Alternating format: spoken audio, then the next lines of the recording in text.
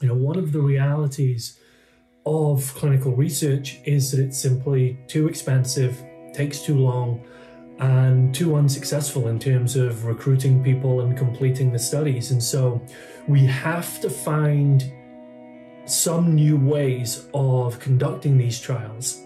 To me, remote clinical trials, or the decentralized model, means that even when the world is put on hold, that we as an industry and clinical research can really continue forward and make the advancements and the developments that we so desperately need right now. It's safe to say it is essential that these visits are virtual, but also that they fully enable a path forward for clinical studies.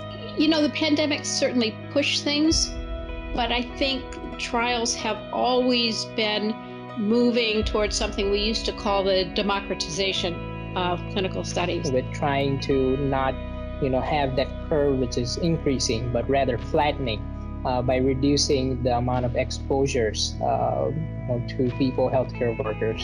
I believe virtual sites represent a great window of opportunity for our post-COVID life. It's really an amazing feeling to be part of a company that's so dedicated to the pursuit of making a participant journey a positive experience, and that is wholeheartedly dedicated to making a significant improvement to the research industry in general.